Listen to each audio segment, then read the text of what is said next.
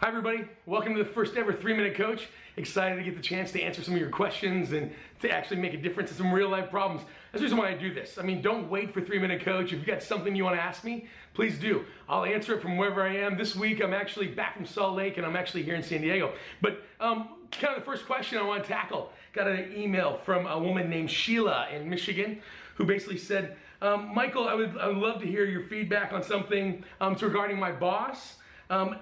He's very competitive. He's extremely competitive, especially in cycling as an example. He thinks about it often. He arranges his schedule around the sport, places in the top 10% consistently, loves the sport, pushes himself to excel at it. He's kind of this way about everything in the office. However, when he took the StrenghtsFinder talent of competition ended up 33rd in his profile. Why not in his top 5 or 10? How is it possible that he's this competitive and this driven, but competition doesn't show up? So I actually reached back out. They sent me their top 5. Her boss's top 5 included belief, harmony, maximizer, input, and consistency.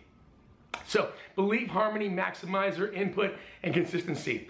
And so my response to Sheila was, maximizer is the answer. What's really interesting is that many people will take and judge StrenghtsFinder themes specifically based on an output. So what's, we call them like cousins or looks like themes. So for example, competition is a theme that's driven by comparison.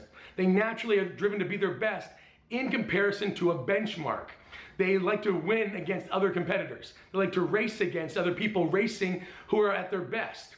Maximizer also likes competing. They like pushing themselves. But what's really interesting is they push themselves against a standard or a bar.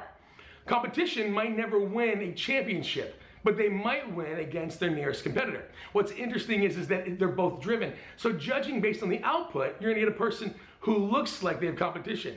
But see, what's interesting, if we push to really understand StrenghtsFinder themes, we start to get a picture of what motivates. What's the motivation behind their behavior? And so even in this profile, belief, harmony, maximizer, input, consistency. Belief is going to be core values, really driven.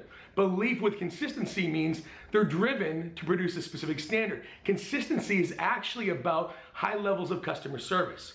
And so maximizer, high personal standards, really driven to achieve so they can recognize as being the best in the area. You take maximizer, consistency, and belief, you've got someone very driven who not only believes in performing to high standards, they believe in doing that over and over and over again.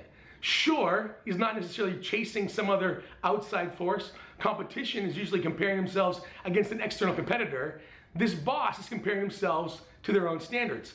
So, if you're working for them, the more you can appeal to, this will help us achieve our goals. This will help us be the best. This will make us the best in the industry, not just against one competitor, the more that person's likely to get on board.